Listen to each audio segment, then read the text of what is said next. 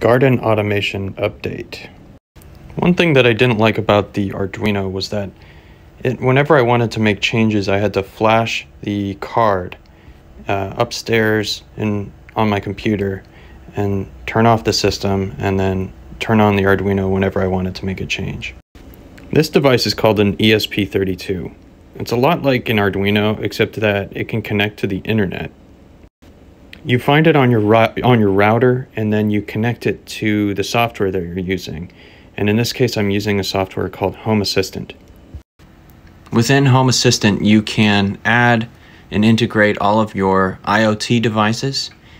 In this case, I have all of my relays in here. And I'm connected to this relay via the ESP32. And I also have these Wi-Fi plugs, which I use less often. What I like about this relay is that you can consolidate 8 plugs, which would normally be that big, and you'd have to also have 8 power supplies. You can consolidate it into a smaller package. So here I have a power supply, some bus bars, there's like 8 inputs there, and then there's 8 different interruptions, 8 different switches for 8 different solenoids. So with one power supply and one relay, I can control 8 solenoids, which is kind of nice, just because it takes up less space.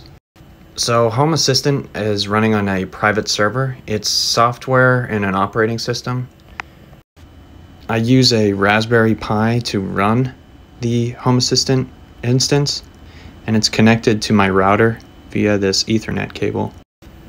I then get into Home Assistant through the browser on my computer.